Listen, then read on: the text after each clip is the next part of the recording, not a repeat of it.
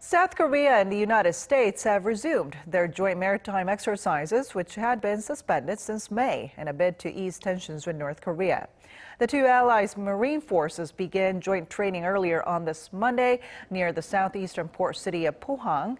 And for the next 2 weeks, some 500 troops will conduct the Korea Marine Exercise Program.